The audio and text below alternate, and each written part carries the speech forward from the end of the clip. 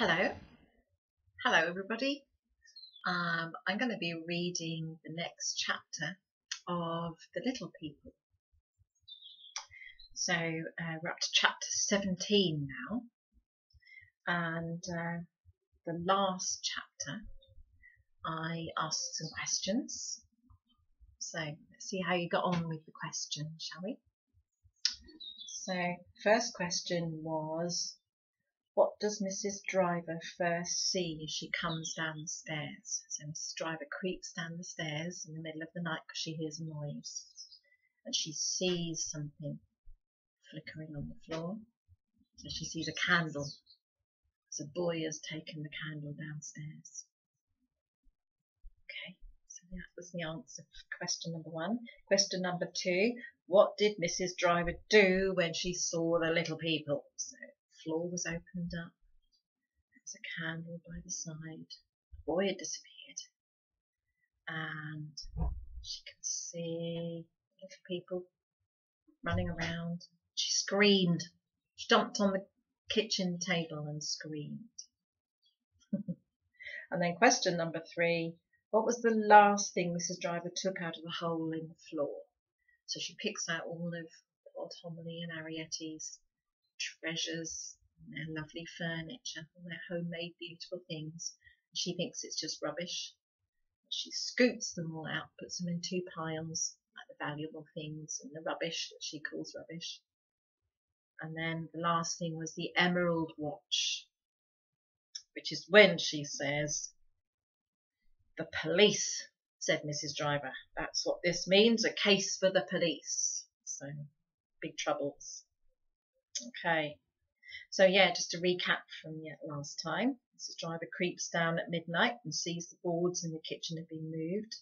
She pulls back the boards and sees the borrower's house and the borrowers who run away while she's screaming. And when Mrs. Driver gets all their things out of the hole, she sees the emerald watch and says she's going to call the police. Right, so let's see what happened, shall we? Okay. The boy lay trembling a little beneath the bedclothes. The screwdriver was under his mattress. He had heard the alarm clock. He had heard Mrs. Driver exclaim on the stairs, and he had run. The candle on the table behind his bed still smelt a little, and the wax must still be warm. He lay there waiting, but they did not come upstairs. After hours, it seemed, he heard the hall clock strike 1. All seemed quiet below, and at last he slipped out of bed and crept along the passage to the head of the stairway. There he sat for a while, shivering a little and gazing downwards into the darkened hall. There was no sound but the steady tick, tick of the clock, and occasionally that shuffle or whisper which might be the wind, but which, as he knew, was the sound of the house itself, the sigh of the tired floors and the ache of knotted wood. So quiet it was that at last he found courage to move and to tiptoe down the staircase and along the kitchen passage.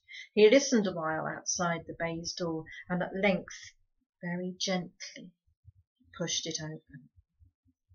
The kitchen was silent and filled with greyish darkness.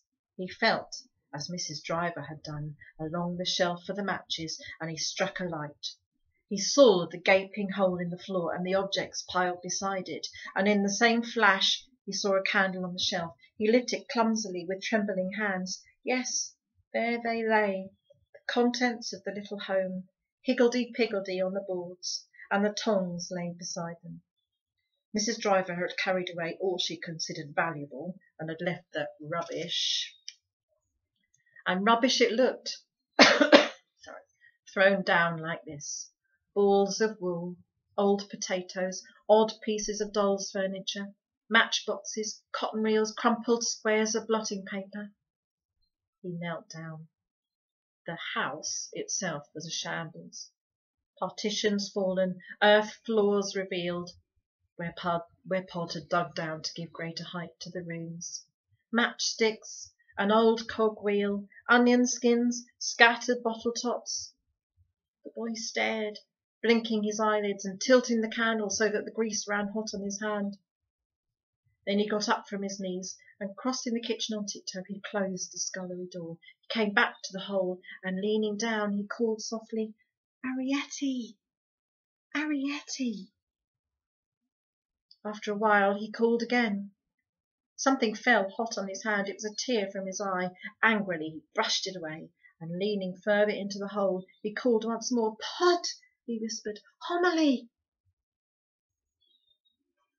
They appeared so quietly that at first, in the wavering light of the candle, he did not see them. Silent they stood, looking up at him with scared white faces from what had been the passage outside the storerooms.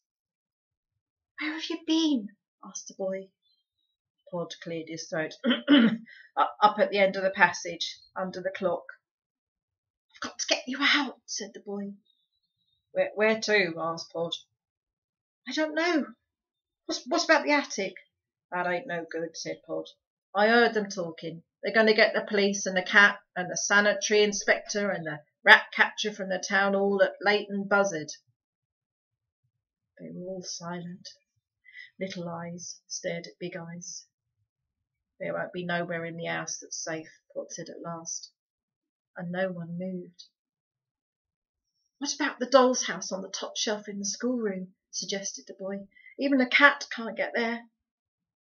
Homily gave a little moan of assent. "Oh, yes," she said, "the doll's house." "No," said Pod in the same expressionless voice. "You can't live on a shelf. Maybe the cat can't get up, but no more can't you get down. You're stuck. You got to have water." "I'd bring you water," said the boy. He touched the pile of rubbish. "And there are beds and things here." "No," said Pod, "a shelf ain't no good.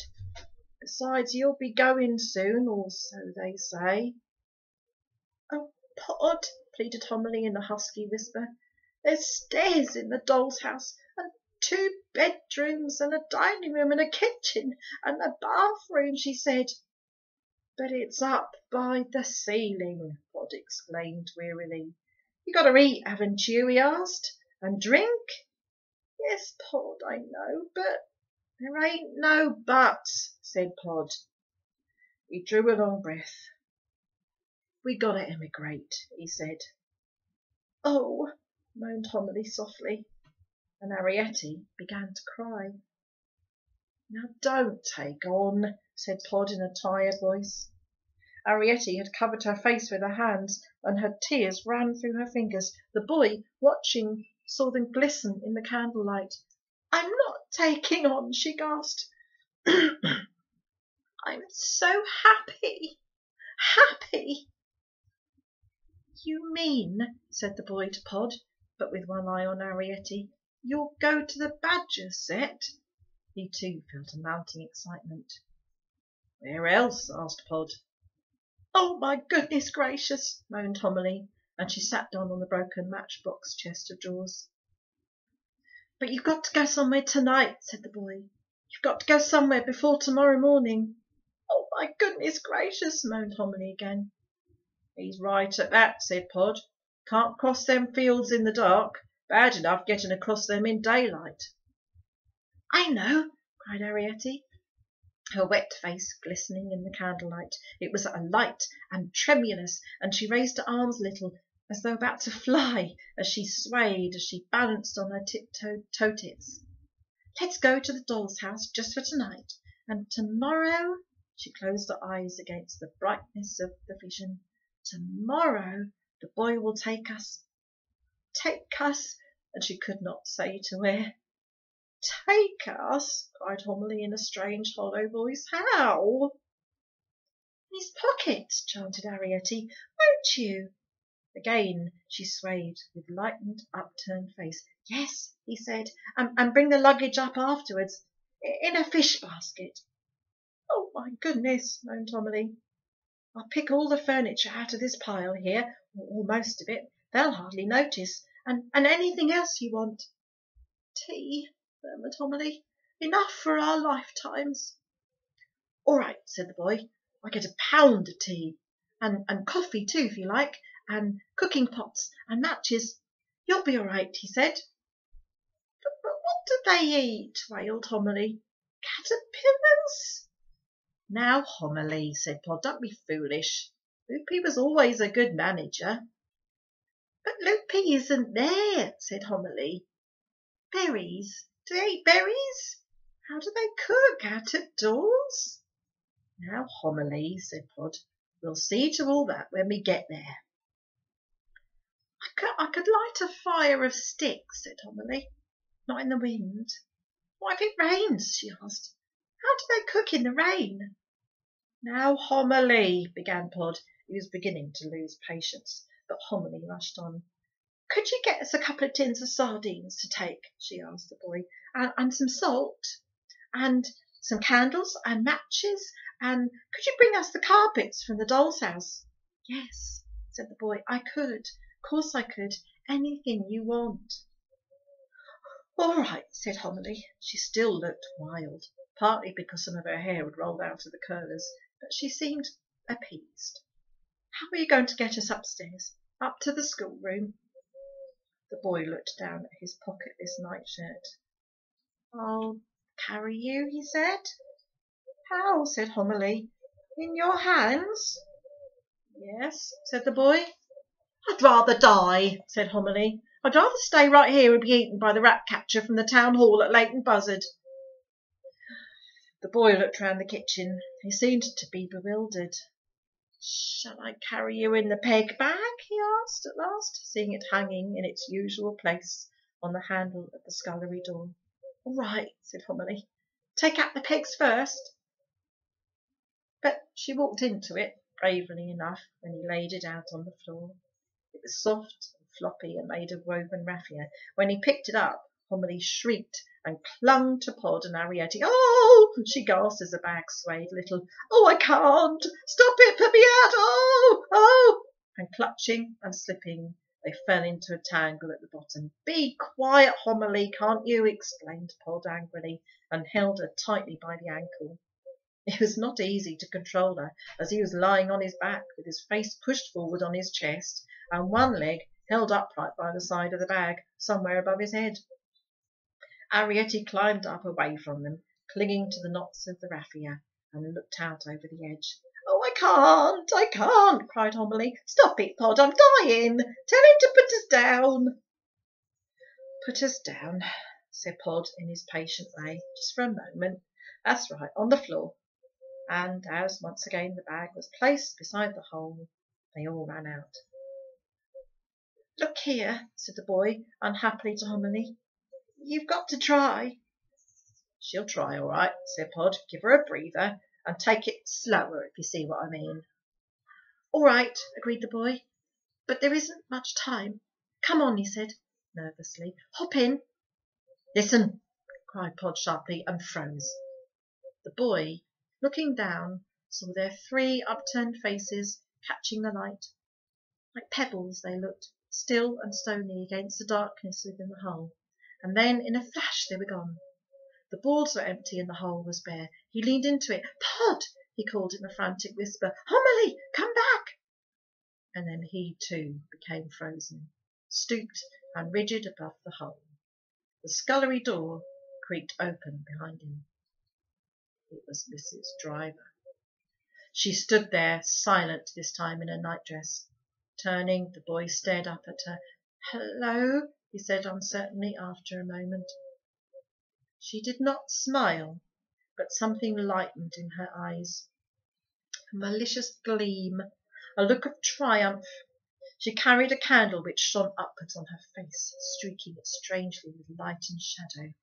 "What are you doing down here?" she asked. He stared at her, but he did not speak. "Answer me," she said, "and what are you doing with the peg bag?" Still he stared at her, almost stupidly. The peg bag?" he repeated, and looked down as though surprised to see it in his hand. "Nothing," he said. "Was it you who put the watch in that hole?" "No," he said, staring up at her again. "It was there already." "Ah!" she said, and smiled. "So you knew it was there?" "No," he said. "I mean, yes." "Do you know what you are?" asked Mrs. Driver, watching him closely. You are a sneaking, thieving, noxious little dribbit of no good. His face quivered. Why? He asked. You know why. You're a wicked, black-hearted, fribbling little pickpocket, that's what you are, and so are they. They're nasty, crafty, scampy, scurvy, squeaking little... No, they're not, he put in quickly. And you're in league with them. She came across to him, and taking him by the upper arm, she jerked him to his feet. You know what they do with thieves? She asked. No, he said. They lock them up. That's what they're going to do with thieves. And that's what's going to happen to you. I'm not a thief, cried the boy, his lips trembling. I'm a borrower. A what? She swung him round by tightening the grip on his arm. A borrower, he repeated. There were tears in his eyelids. He hoped they would not fall. So that's what you call it, she exclaimed, as he himself had done so long ago, it seemed now, that day with Arrietty. That's their name, he said. The kind of people they are. They're borrowers. Borrowers, eh? Repeated Mrs. Driver wonderingly. She laughed. Well, they've done all the borrowing they're ever going to do in this house. She began to drag him towards the door. The tears spilled over his eyelids and ran down his cheeks. Don't hurt them, he begged. I'll move them, I promise. I know how. Mrs. Driver laughed again and pushed him roughly through the green baize door. They'll be moved all right, she said. Don't worry. The rat catcher will know how. Crampfell's old cat will know how. So will the sanitary inspector and the fire brigade if need be. The police'll know how, I shouldn't wonder. No need to worry about moving them. Once you've found the nest, she went on, dropping her voice to a vicious whisper as they passed Aunt Sophie's door, the rest is easy. She pushed him into the schoolroom and locked the door, and he heard the boards of the passage creak beneath her treads as, satisfied, she moved away. He crept into bed then, because he was cold, and cried his heart out under the blankets. Poor boy. It's very sad now, isn't he? Goodness, that was dramatic, wasn't it? So, Mrs. Driver's found the secret. Knows all about the borrowers. It's going to be trouble. So, questions for next time. Let's think back to the chapter we just read. So, question number 1. What does the boy do when he hears Mrs. Driver coming? He hears her creeping in the passage. Okay. And then question number 2. Where does Pod say they have to go? There's a lot of talk about where they're going to go. But Pod finally says they have to go somewhere. And number 3. What did the boy get to carry them in?